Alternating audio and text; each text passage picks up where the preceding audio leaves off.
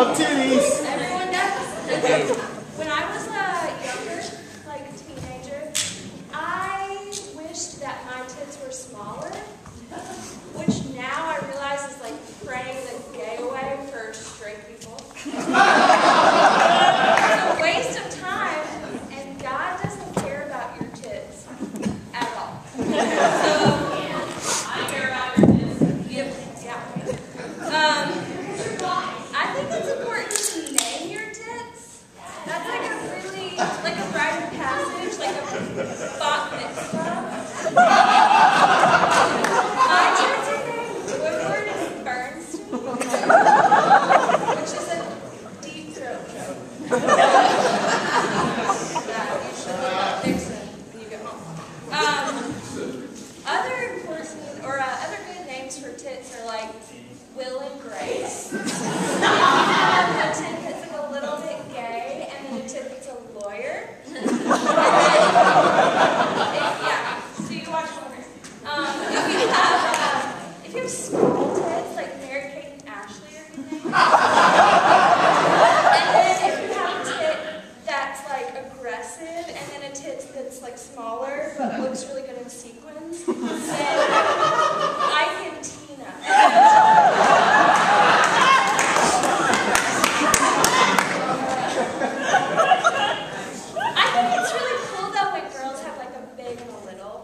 That's like a girl who has like mismatched socks. She's like really sporty and fun, and you think it's kind of cute, and you're like, that's cool. If I had two different sized tits, I would use it as like a marketing angle with guys. I would be like, it's like a really boring three-way with two one-boob girls.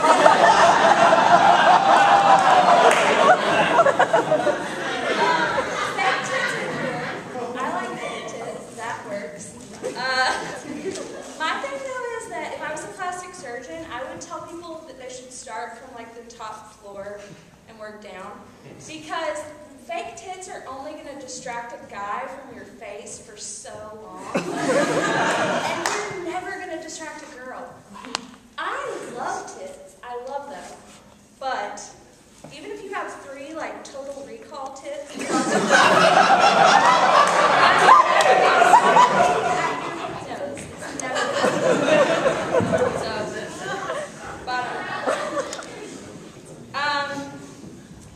yeah.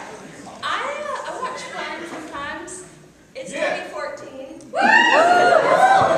I was looking at porn once, and there was a title called Addicted to Boobs 7, which you would think they could have addressed that issue in Addicted to Boobs 1 through 6. But apparently not. The best part of Addicted to Boobs 7 was, the tagline was, "We've got a serious problem. We're addicted to boobs." So I don't know if you would go to like an Alcoholics Anonymous program, but like TA instead, like Tits Anonymous. Like, hi, my name is Kevin, and I'm addicted to boobs. It has been 2 seconds.